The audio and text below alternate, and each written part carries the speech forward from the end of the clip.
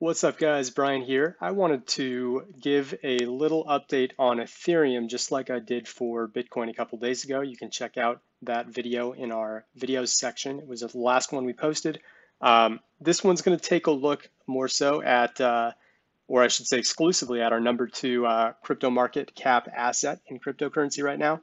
Ethereum's been doing some interesting stuff, more not so fun than fun as of late. We're back down around 1950 at the time of this video.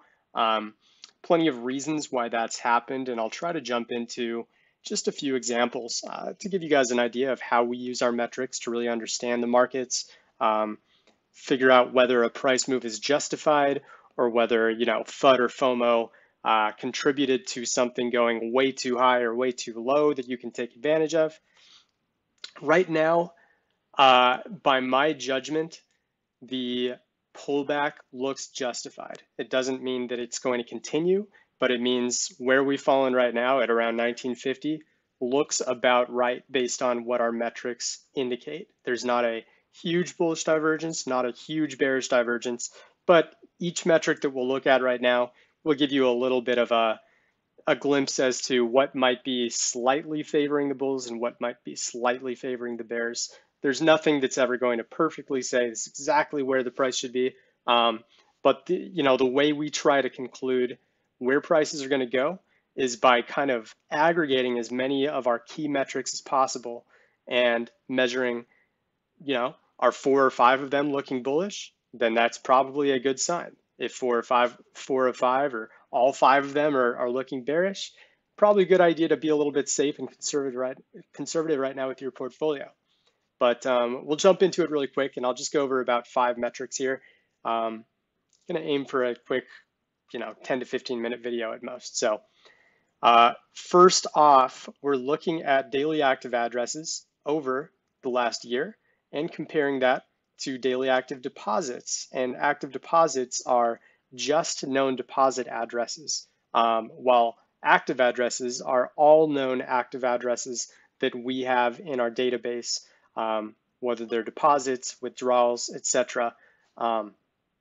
So daily active addresses is essentially like the total amount, where deposits are kind of like the warning sign addresses exclusively, because when there are deposits that are rising up really high, like we saw back here in late April, that's a really scary sign that we're starting to approach a top. And sure enough, about a week later, 2 weeks later, that's when the all-time high happened. So this was kind of the forewarning that you should probably start to be a little weary.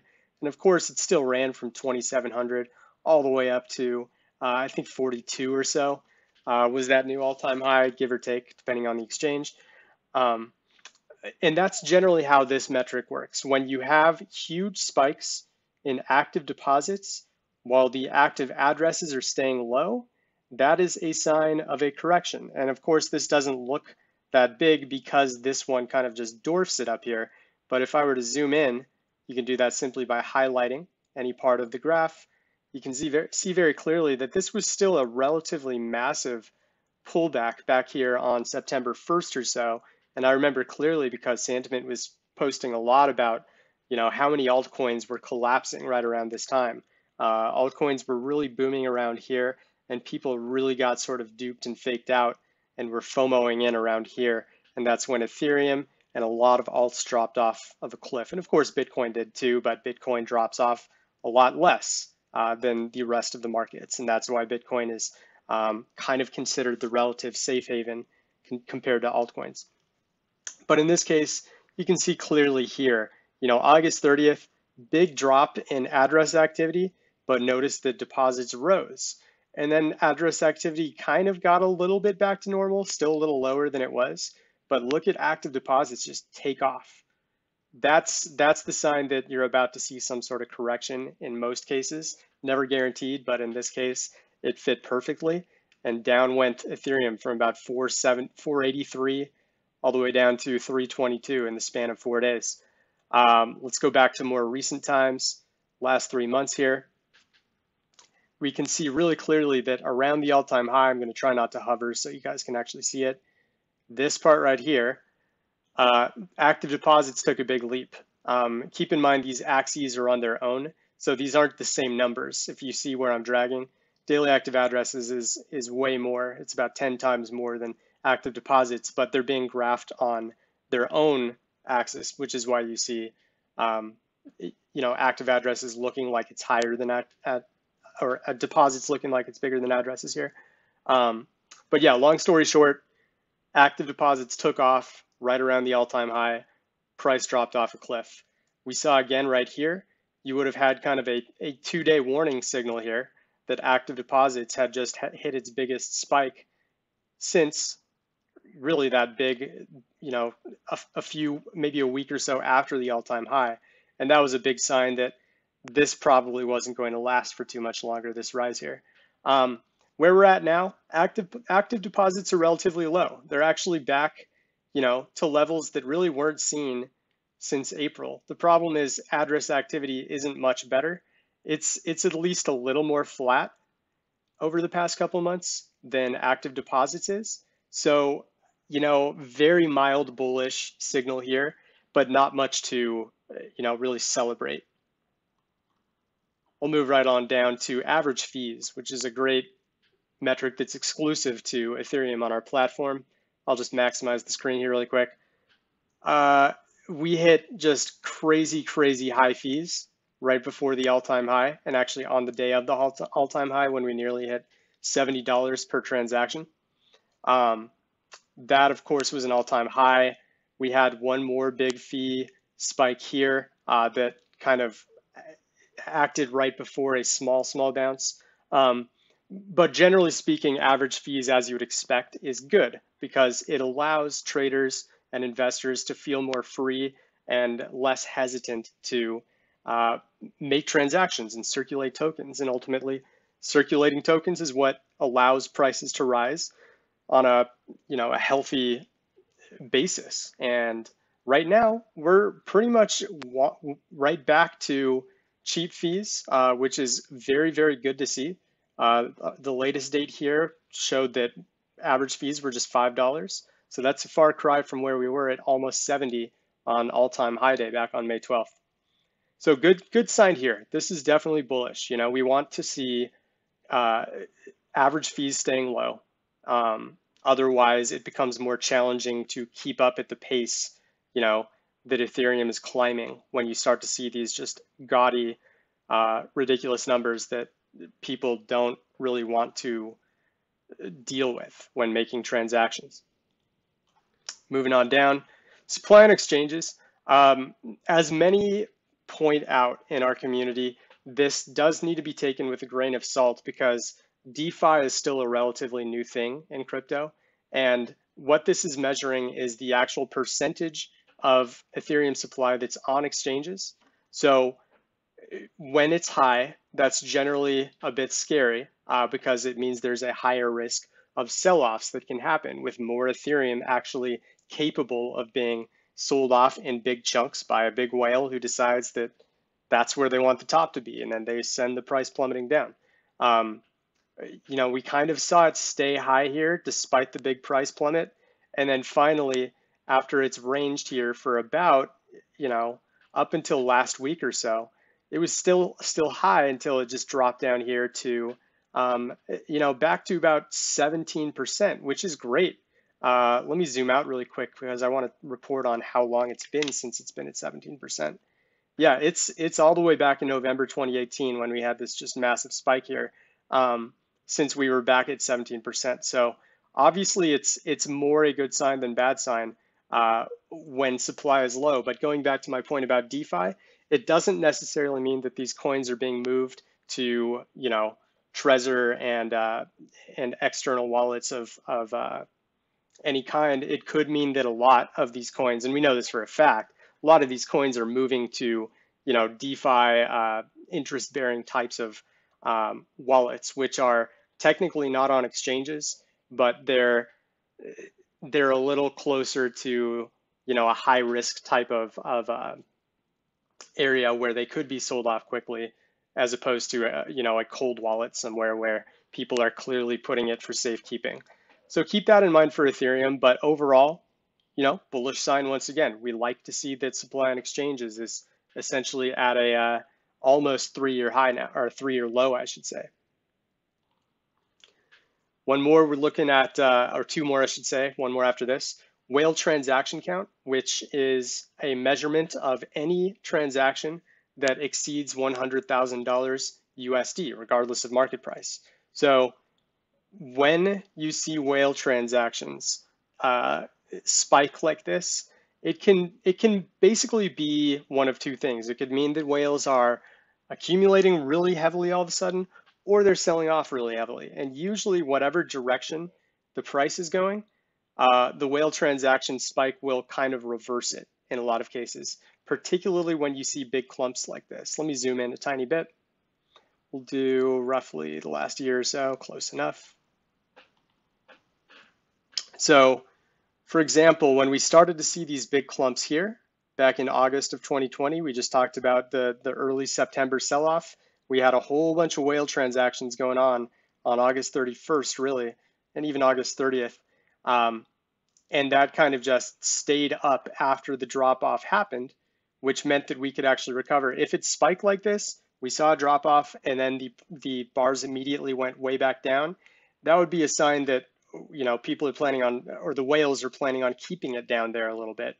But if we start to see, trying to think of a good example, something like this. We had a big whale spike right here, and it was really isolated. It caused a kind of a rebound right after this kind of downswing here, but it didn't sustain itself, so the price just kept on going down. And then you can see from here, whale transactions just kind of bottomed out on March 20th or so. And then as the major bull run happened, the whale transaction numbers grew naturally from there. But these spikes, like beginning on May 3rd, May 4th, seeing this kind of spike and then, or set of spikes, I should say, showing up in clumps, that was the scary sign, that there was probably something going on and some big profit taking was happening amongst people who could actually make $100,000 transactions with their Ethereum. You see the biggest spike here was after the big decline. That likely was some whale doing a little bit of buying back at some point. Obviously, I don't have proof of that. I'm not giving investment advice and telling you to find who this whale was, but it probably is somewhere in our top transactions table, which we can look at together another day or on This Week in Crypto. But yeah, this was the big spike, but again, it wasn't really long lasting. You didn't see big clumps. So it kind of just sustained, and eventually whale transaction count dropped back down. Where we're at now, this means that there's not really much action going on. It means it's dormant, and there aren't at least any signs yet of a huge contingency of whales ready to bump up the price or push it down further. It can still happen for a variety of other reasons, but at least in the respect of whale transaction count, it won't be, the next big move doesn't look like it's going to be caused by this if it happens tomorrow. Finally, just a quick look at supply distribution. This is actually the percent of coins held by 10,000 to 100,000 coin holders, 100,000 to 1 million coin holders, and 1 million to 10 million coin holders. And highlighting the red one here, this one is the most encouraging because look at where it was in June of 2020 compared to now. They were holding about 12%-ish, 12.08% back in June, early June. Now we are at 19.25%. That's a massive jump in supply held by these huge, basically the largest Ethereum addresses out there with 1 million or more, because there is nothing over 10 million. So that's great, but keep in mind that these are often exchange addresses. They're not individual, retail holders, or there could be a couple individual holders. It's very much not possible to prove. But the more data we get as time goes on, the more we'll actually be able to identify some of these addresses. But either way, the very largest addresses in Ethereum continue to get more and more of the supply. And the one under it, the gold, is kind of moving in the opposite direction. More recently, beginning on May 7th, they did have a big accumulation. It would probably help if I highlight the price. Actually, I don't know if I can on this. We'll just sort of go off of reference. Um, Beginning, May 12th, right here, right about here was the all-time high. And that's when we had this huge uptick right afterwards by the 100,000 to million crowd. Now, there probably are a decent amount of very, very top tier individual wallets that were accumulating in this gold line here, but it hasn't really sustained itself. It's sort of gone back to this declining pattern, which isn't that good.